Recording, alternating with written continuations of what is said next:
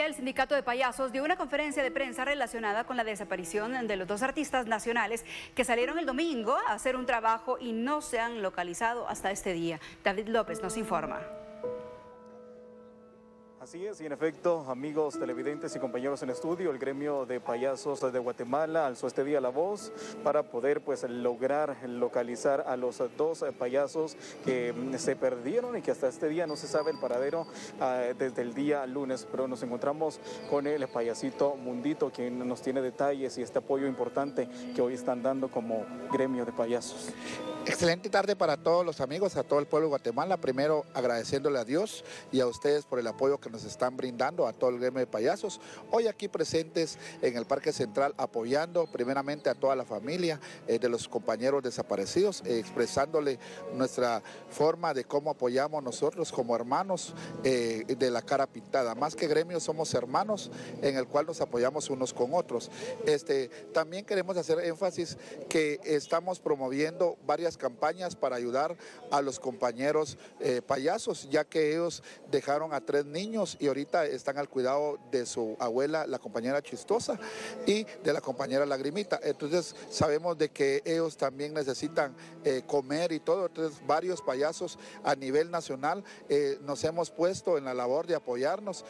Una de esas va a ser el día domingo en la 6ª Avenida. Estará nuestro compañero el artista Carlos Chispas dando un maravilloso show junto a varios compañeros, a varios payasos, para que usted venga a deleitarse y a pasar un momento bien con la familia.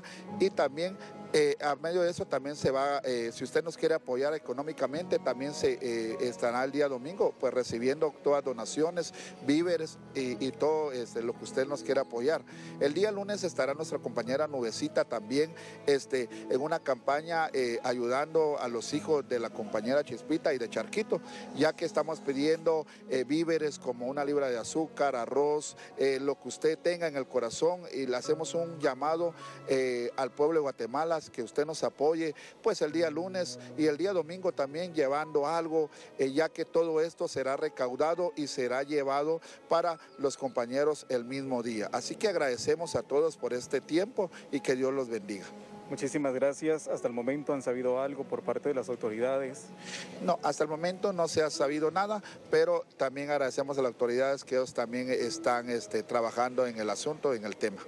Muchísimas gracias, Mundito. ¿Algún mensaje para la población guatemalteca en torno a esta noticia de la desaparición de estos dos de ustedes? Sí, muy buenas tardes para todos. Mi nombre es el payaso Meneguito y el mensaje para el pueblo de Guatemala es de que nos puedan apoyar si saben alguna información verídica para dar que pueda llegar hacia la familia, ya que ha habido información que algunas redes sociales están publicando y son falsas, entonces y han estado lastimando el corazón de la familia y a veces se han querido aprovechar.